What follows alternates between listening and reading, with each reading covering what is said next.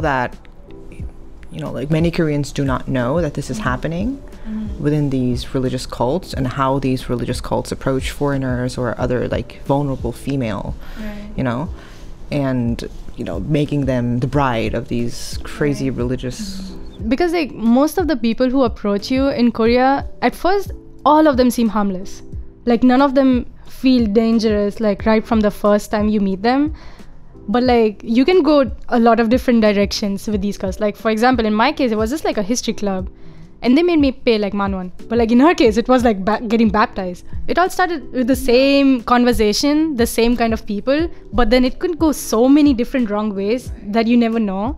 I was just lucky that it was not as crazy as her story. But like we have a friend who, talking about the In the Name of God, the JMS cult, we actually have a friend who we think she kind of got into the cult, but she ran away before anything bad happened. She was also in like she was doing her language school in Korea, in Busan, and she got approached by some people, and they was like, oh, how, of course, like they started talking like how they do to all the foreigners, like, where are you from, like what are you doing here, blah blah blah. And then she got scouted as like a model, and she was like, yeah, okay, modeling sounds fun. Like she had interest in modeling, and she's like, yeah, like I have nothing to do. It was like the summer break. She was like, yeah, fun, a nice little activity. She went with them, and like for 1 month or something, they were just doing like modeling classes once a week. Like it was nothing shady was happening. Like once a week they would do modeling classes. She would go there, practice her modeling stuff. Was that for free? I think so. I think so. Yeah. Major red flag. Yeah. But she was like, oh, free modeling classes, great. And she was going there once a week. And like she told us, like sometimes they would like the lady who was in charge of all these people in her group, like of course she was not alone, there were also other people, she would like call them for dinners and stuff. So like and again, nothing shady was happening. Like they were just meeting for eating food, and that's it. That happened for some time. And then one time they were like, the lady who was in charge, she was like, okay, so we're going on like a retreat kind of thing somewhere, okay, with like, and like all the people from all across Korea, like the same organization, they will all meet in this one big place, and it will be like a get together for like all the people in this organization or whatever, or the company. Like of course they told it was a company. So she was like, okay, like sounds fun. It's like it's summer break, and it's a lot of foreigners, and it's what can happen, right?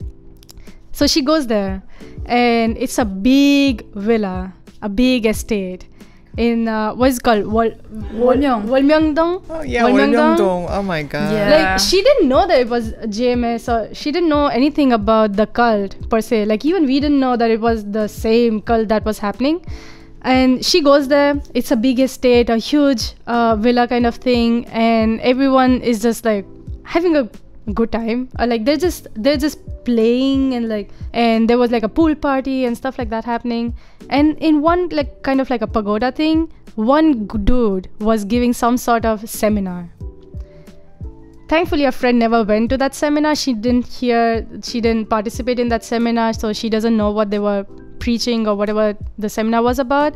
But there were like groups of people who were listening to the seminar, and most of the people who were in that place were all foreign women, young foreign women.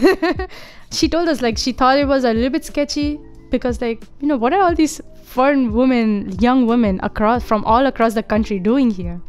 And then at one point, like this dude, after his seminars were over, he comes in his like little golf van or something like that. Mm-hmm. And all of them, like her group, our friends group, they get on the van. Like he's like, yeah, I'll give you a tour of my estate, and like I'll show you around, stuff like that.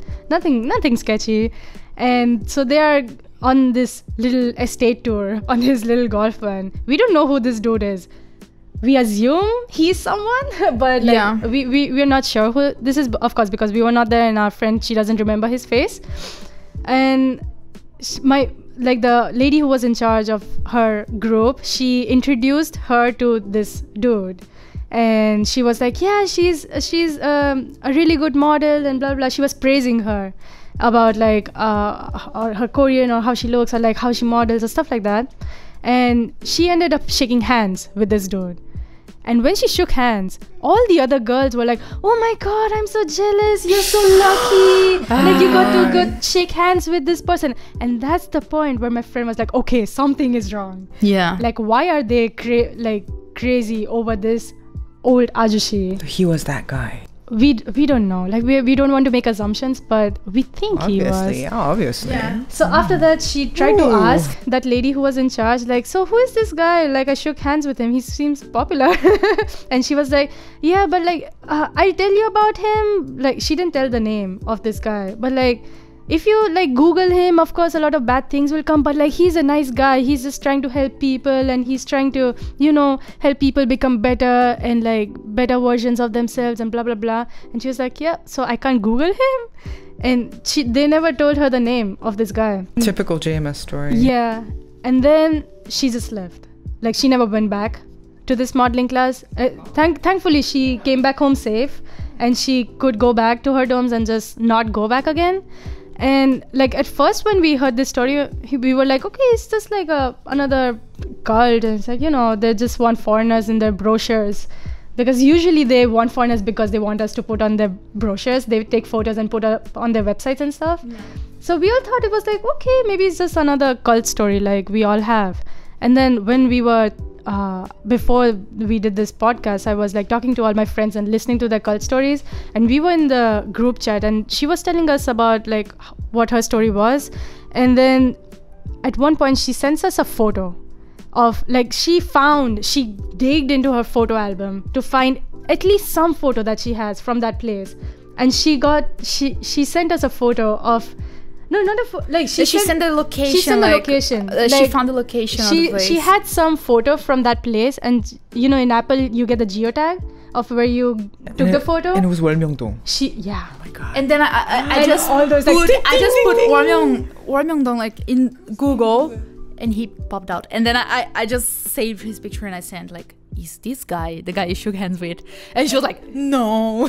I was like, "No, it's not JMS. It couldn't be." And she was like, "Oh, I don't know. I don't remember." And then like we start to search, and like we start sending photos of the place, because like if you Google Walmyeongdong, there's a whole website about like recreational retreat kind of thing. Mm-hmm. And I was sending all the photos, and she's like, "Yeah, that's a place." I was like, "Dude.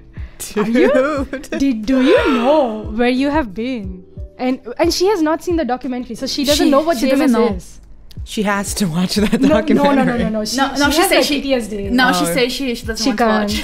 Oh yeah. Like it's too much. Like she was so lucky to be able to not get sucked into that thing.